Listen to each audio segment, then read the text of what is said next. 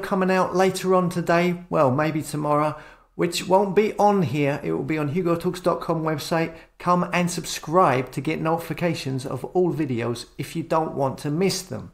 Okay, so anyway, we've got Tesco. Now, I saw this a few weeks back, and I can't remember if I did a video on it or not. I don't think I did, but I thought I would bring it up now as I saw a number of tweets in relation to it yesterday. And very much like Amazon, Tesco are of course a New World Order company and corporation who are engaging in practices that put them at the tip of the spear.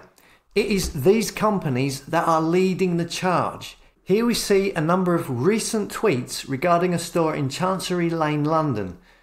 Just went into Tesco on Chancery Lane. They're telling me it's an app-only store, like you need the app to use it. Bro, the world is going mad. Here is another from yesterday. Just tried to pop into the Tesco Express on Chancery Lane. Employee at the entrance asked if I had a Tesco app. And when I said I didn't, he replied I couldn't use the store and wasn't allowed in. Okay, I'll go and spend my money elsewhere. What kind of crazy is this Tesco? And here we see some replies. It's a members only shop. The app is free. What's the problem? Says this clown. Well, what if you don't have a phone? What if you are disabled? What if you don't want to download a crappy app? How many shops do you use? For example, do you want to download an app for every store and for every interaction you make? Just in case you didn't realize, this is preparation for the mark. You know, the mark of the beast? You know that thing in the book of Revelation?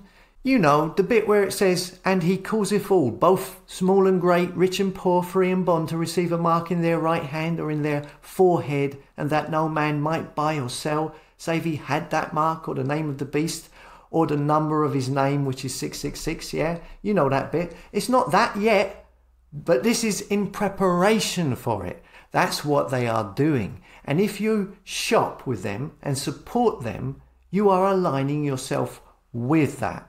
Here is another reply to that tweet.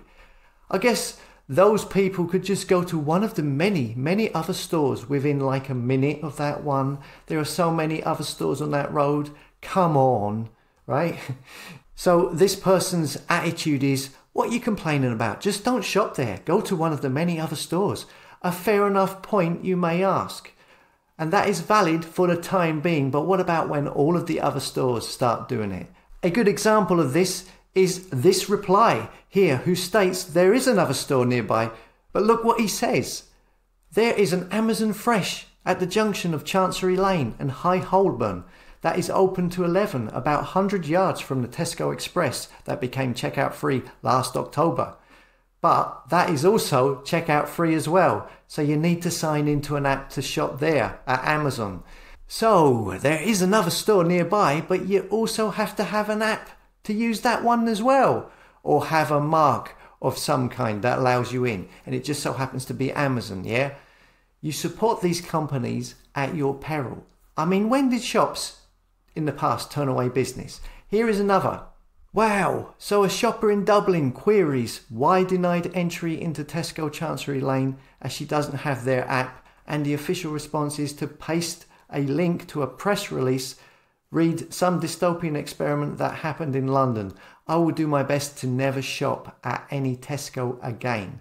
And this is the link to the response. Tesco opens new checkout free store, GetGo.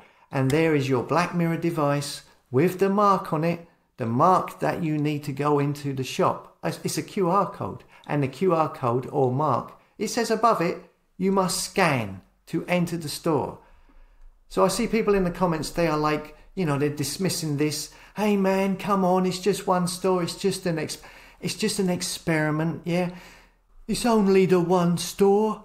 But why do you think they are engaging in this experiment? It's a trial because they want to roll it out everywhere eventually. Why do you think Amazon are spearheading this?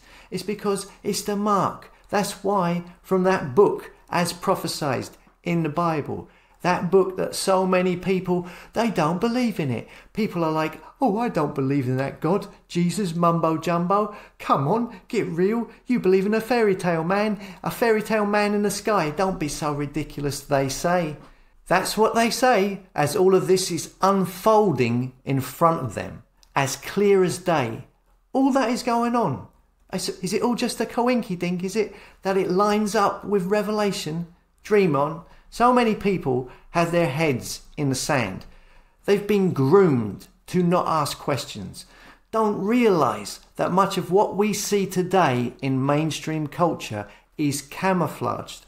Most of what we see today in mainstream culture and in modern society is in effect basically ancient rituals and practices that have been around for thousands of years but have now become more effective because they have been streamlined by the use of technology. And media propaganda, fashionable trends, celebrity culture and influencers are used to make people think it is something okay or cool to do. And so many more people with the aid of smartphones and gadgets can be herded together to do the same thing at the same time, whether it's pharmakia, music festivals, flashing lights, Black Mirror devices used for channeling messages to people and so much more.